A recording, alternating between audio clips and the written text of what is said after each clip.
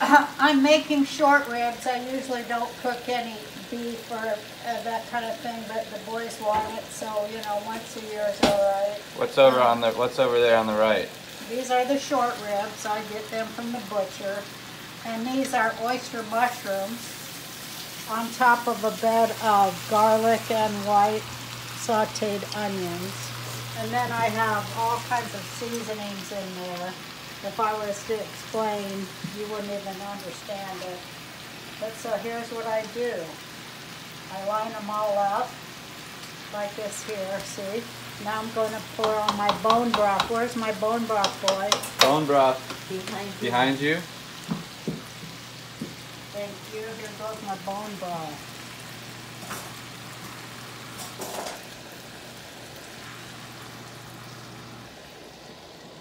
Now I'm going to let that cook down till the liquid's off of it with no cover for, you know, simmer it.